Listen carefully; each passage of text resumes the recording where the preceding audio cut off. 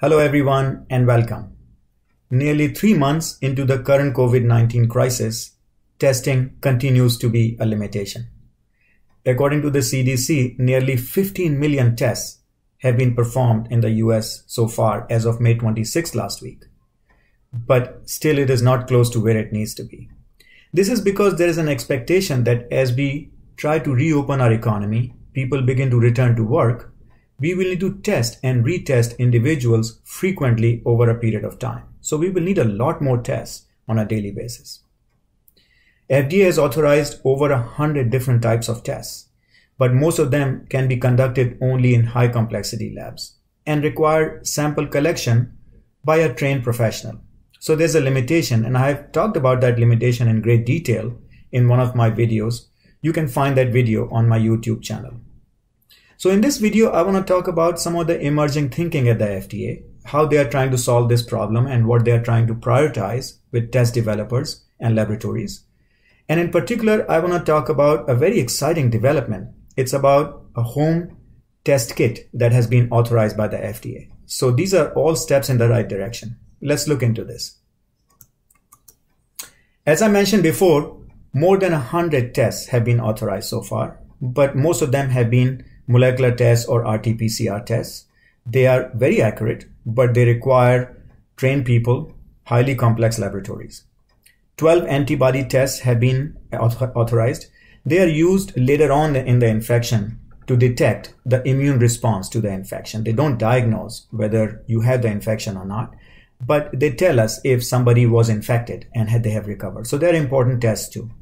And only one antigen test has been authorized. So the emerging thinking, based on what I have learned from FDA's virtual town hall meetings, which by the way are fantastic. They are very transparent, very open, and they share a lot of information and answer a lot of questions. So they have been talking for a couple of weeks now how they are really prioritizing at-home collection and testing. Saliva-based tests is a big topic of discussion, although studies are still going on to figure out the reasons for variability in those type of samples. They're talking about rapid point of care testing and antigen tests because they can be scaled up very inexpensively, made available at point of care for very rapid testing. And remember, only one has come out so far. So more to come in that area.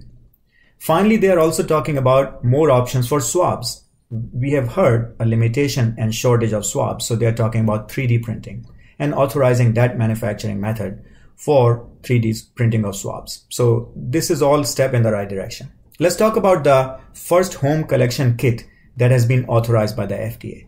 It is from this company which has a lot of experience with home test kits.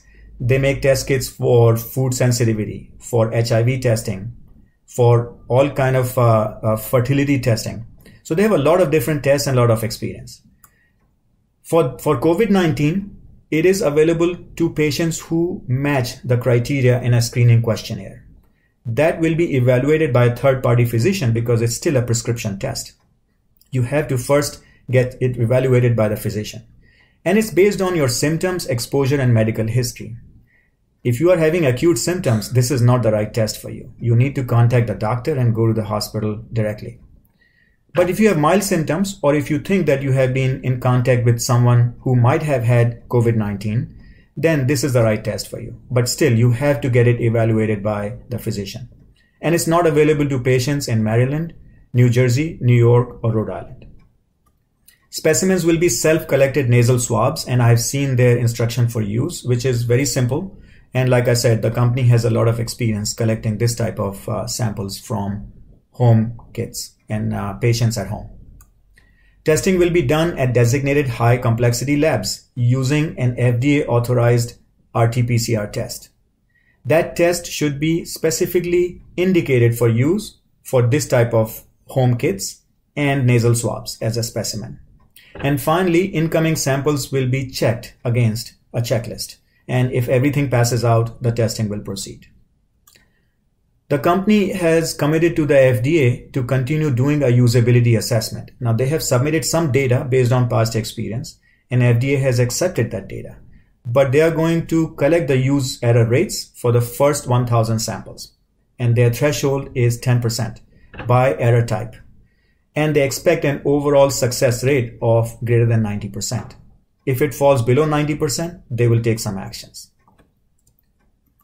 So this is definitely very exciting news and step in the right direction. It's not yet available. You can go to the company's website, sign up for alerts if you are interested. They are promising that the test kits will be available by end of this month and capacity will increase rapidly. Interestingly enough, you can place a bulk order. So I think their expectation is that many companies will buy these test kits for their employees over time. Not covered by insurance, so there's a cost associated with that, and you can find that cost very transparently shown on their website. You can find all those details. I have two concerns. This is good news, but I still have two concerns about this. The first is that we don't know which designated laboratories will be performing these tests. We do not know which FDA authorized test they will be using. As I said, there are close to 100 molecular tests that have been authorized. They have all kind of accuracy, sensitivity, and specificity performance. We don't know which one. How good are these going to be? And coupled with at-home collection, the level of uncertainty in these tests, we don't know much about that yet. We are hoping that companies' past experience and FDA's authorization of tests will allow us to mitigate the risk somewhat. But we need to keep an eye on that. Secondly, usability. Again, a lot of experience the company has, but this is a new situation. We have already heard that sample collection, how it is collected, how it is stored, can affect results.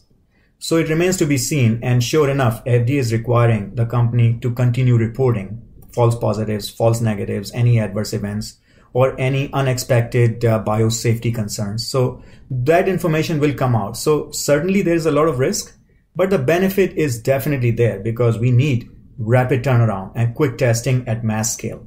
So hopefully this will improve the current situation with the limitation in testing. And over time, we will learn the real performance of this test.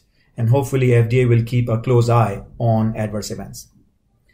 Again, a lot of things are happening still at the same time, a lot of developments.